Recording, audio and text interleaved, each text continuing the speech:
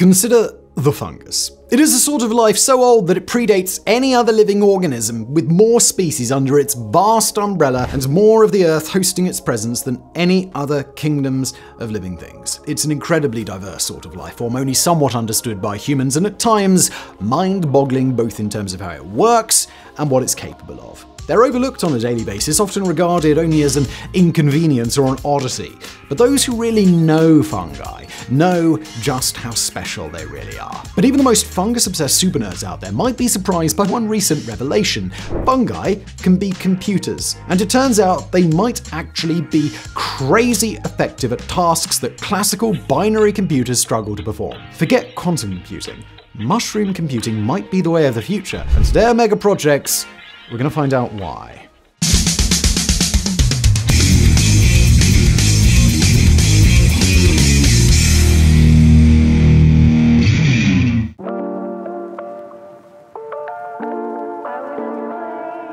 If you want to find out what's going on in the world these days, you'll probably log on to the World Wide Web. But if you want to find out what's going on in the forest, you're going to need to go to a different source. The so-called Wood Wide Web has been investigated by modern science for the better part of a decade now, and while it's the sort of strange natural phenomenon that just begs to be blown out of proportion, the actual realities of the Wood Wide Web are pretty cool in themselves. The concept in question is a so-called Common Mycorrhizal Network, or CMN, natural networks of fungus that spread out in filaments through the soil of a given forest. At times, those filaments will connect the roots of trees to each other, and in some cases, they'll connect quite a few root systems to each other all at once. There is a lot about CMNs that we don't know, although that won't stop a hell of a lot of websites from claiming that trees literally talk to each other or something like that. But what does seem to be clear is that these fungi do transfer information to each other, not by any conscious means, of course, but by steering each other toward things like nutrient or chemical deposits in soil.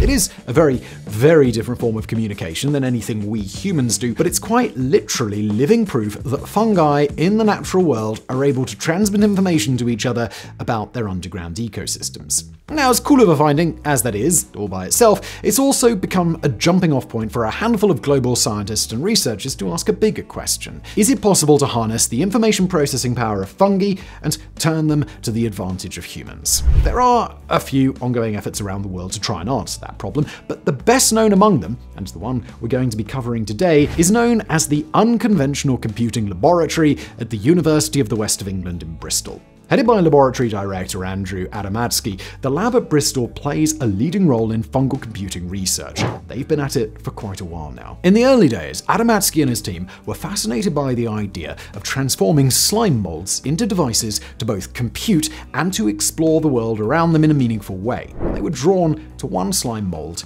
in particular. That mold, Physarum polycephalum, turned out to be a hell of an organism when Adamatsky and his team began studying it. They and other slime mold researchers around the world found it to be incredibly adaptable. As Adamatsky and co-authors wrote, the slime mold can solve tasks of computational geometry, image processing, logic, and arithmetics. By presenting data to Physarum polycephalum in the form of attracting and repelling stimuli, or that is, a profoundly weird version of binary data that forces the organism to process it in order to go through its life, the Bristol team could make their slime mold problem solve, make decisions, and even store memories, all of which are not the sorts of behaviors that you would expect from the gross stuff that you find in an old takeaway box at the back of the fridge. They were even able to explore the ways in which these slime molds could express their own unique form of creativity, generating novel and useful ideas, and even solving maze problems. Again, this is a slime mold we're talking about. They aren't even proper fungi,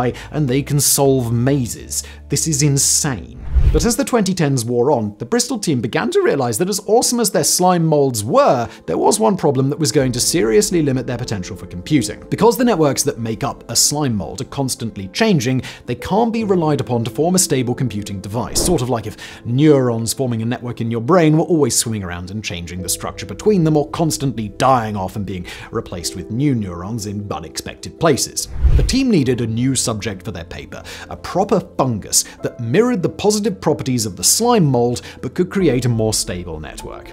Bonus points if they ended up being, say, easier to find, easier to manipulate, or easier to keep alive in laboratory conditions. Before long, They had a mushroom that checked all the boxes, a humble little phylum of fungus named Basidiomycota. They are primarily filamentous fungi, and if we may go so far as to say it, they are some pretty freaky-looking individuals. Among the more recognizable members of the group are the oyster fungus, the ghost fungus, the enoki fungus, the split gill fungus, and the cordyceps fungus. And yes, that's the cordyceps of The Last of Us fame. But they also appeared to be ideal candidates to form part of a computer. They too transmitted information, this time via electrical activity. They could run computations across their networks, and their fruiting bodies formed an interface. They respond to stimulation with electrical signals similar to those in plants, and they prove to be programmable, albeit with a very different sort of programming that you'd learn in an Intro to Java class. At least in theory. They could solve all the same geometric problems that the old slime molds could,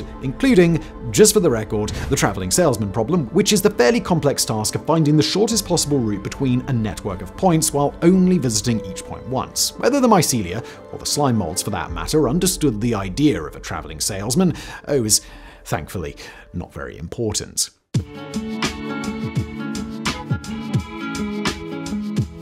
Once the candidate, Basidiomycota, had been identified, the next step in the saga of fungal computing was to figure out how to integrate them into computer systems. In this role, as part of a larger machine, a fungus would become a piece of so-called wetware. That's instead of either hardware or software. In general, wetware is any biological component added to a computer system, be they a seed, a virus, a culture of bacteria, or even a brain, and for the most part, they're theoretical. So crossing the gap with a fungus would also constitute one of the first times that wetware ever had been truly integrated into a computer system at all.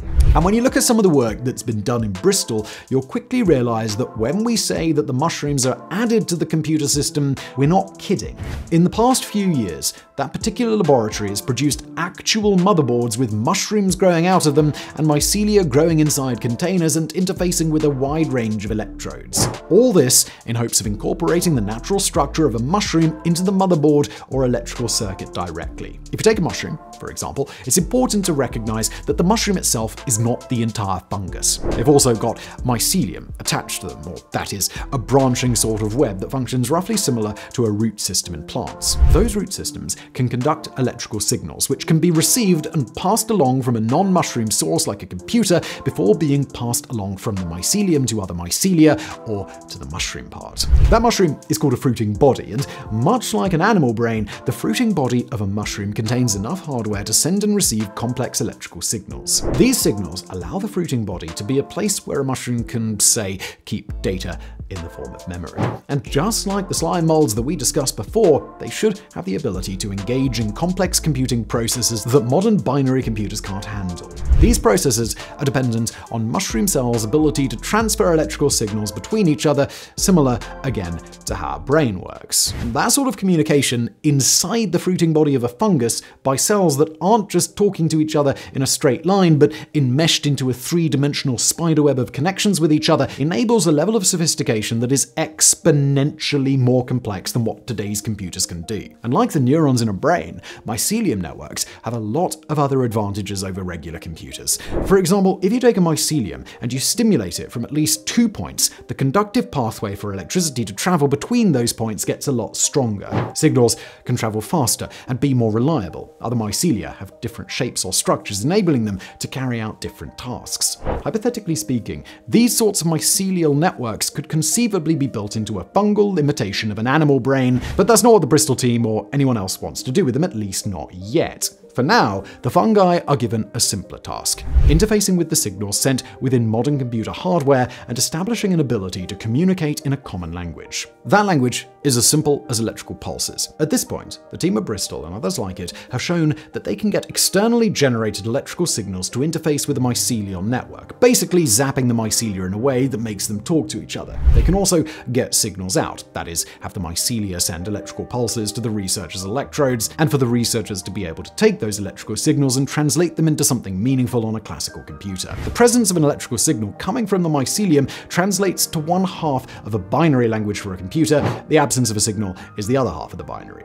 That, all by itself, is the Rosetta Stone connection that allows beings to talk to machines in a common tongue. At this stage, The completed loop between fungi and motherboards are not particularly complex, and the goal, as it stands now, is just to keep on providing proof of concept. Don't get us wrong here, there are plenty of limitations to the idea that simply translating electrical pulses into binary data would allow a computer to fully understand what a fungus is telling it. That's the functional equivalent of someone with a 1,000-word vocabulary trying to explain concepts to someone with a 10-word vocabulary. Basically, you end up leaving a lot on the table. But where the fundamentals are concerned, that proof of concept is already there. And now that the bridge has been crossed for organic fungal matter to communicate with electronics, it's a matter of adding new capabilities and making the process work better. Put simply, step 1 on the path to mushroom computers seems to be complete.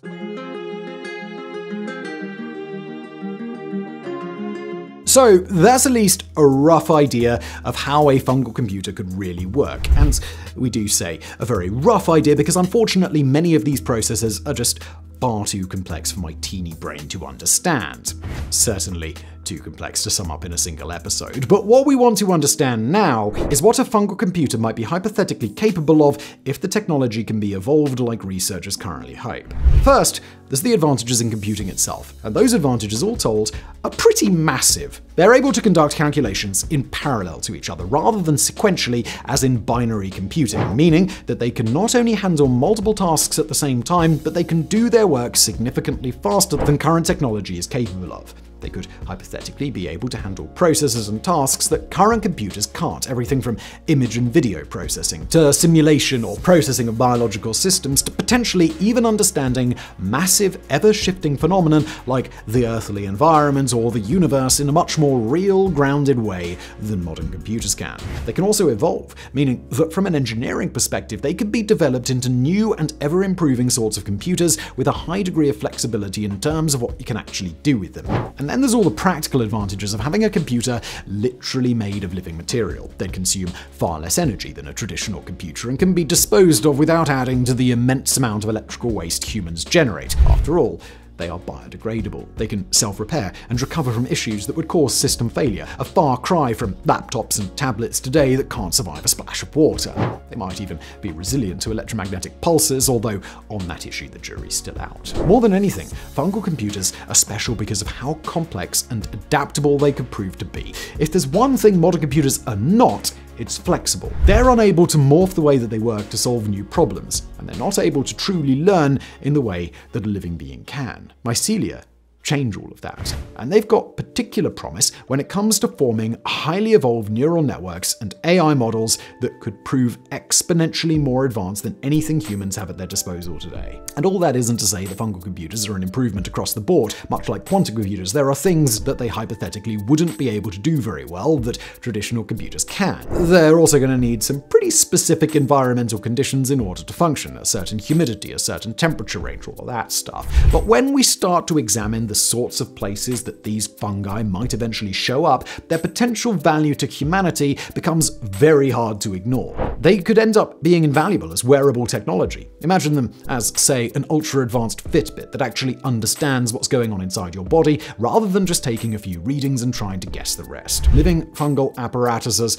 have been shown to be able to respond to all sorts of physical stimuli coming from a human body, including chemical processes that current wearable technology is incapable of accounting for. That innovation alone would revolutionize the way that humans are able to monitor our own bodies, accommodate and respond to health crises, and much more. Fungal computers can be incorporated into so-called smart building materials and everyday commercial and household technologies at exceptionally low cost and with hardly any environmental impact. Fungi have incredible potential to function as advanced sensors, processing the world around them in a way that no typical electronic sensor could hope to do, and again, surviving all manner of environmental challenges or stimuli that would render a modern sensor inoperable. And of course, there are the other myriad benefits that come from using and mapping a fungal version of a neural network in mycelia, particularly the insight we might gain into being able to communicate directly with brain structures like our own. How far the current work in fungal computing will ultimately lead, it's impossible to know until we get there. Perhaps a future society will become interreliant with fungal symbiotes as